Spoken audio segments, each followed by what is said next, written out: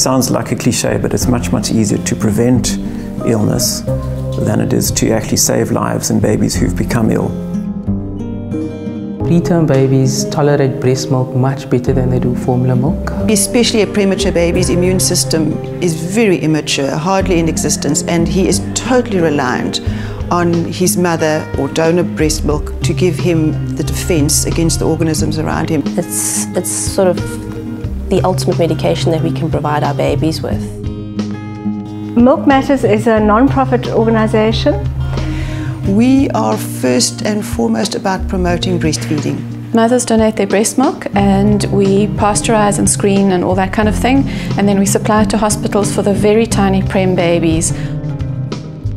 Premature babies who drink formula are far more likely to get a very dangerous and often fatal condition called necrotizing enterocolitis, which affects the intestines. At some points these little babies require surgery, which would mean a laparotomy, so an incision through the abdominal wall into the abdominal cavity.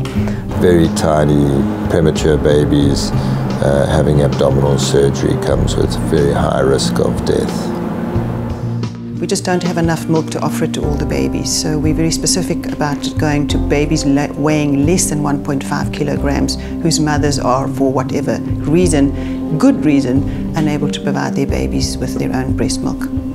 Breast milk really is a lifeline to babies. The problems that they have post-surgery are that if a large amount of the bowel is excised, they have what they call a short bowel syndrome, so they don't absorb as much of the nutrients as they should, which from a hospital point of view is a problem because it utilizes a lot of our resources, and it's something that is easily preventable, especially if babies receive breast milk.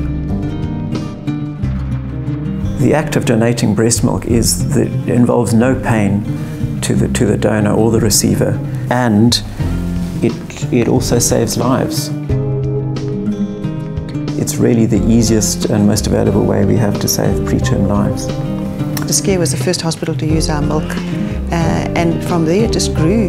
We now have 23 hospitals around the peninsula and further afield who in fact use milk, or we have guided towards using their own pasteurized donor breast milk.